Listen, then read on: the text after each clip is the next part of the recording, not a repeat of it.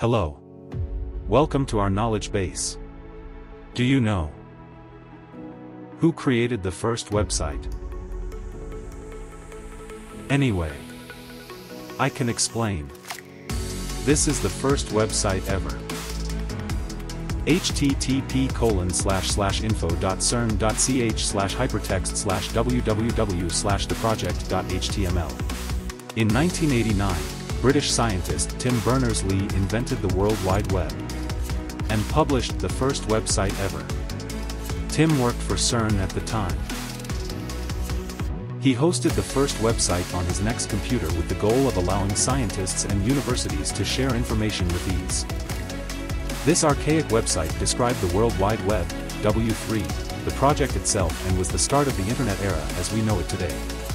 And he submitted his first proposal for what became the World Wide Web and wrote a proposal to develop a distributed information system. He resubmitted a slightly edited version in May 1990.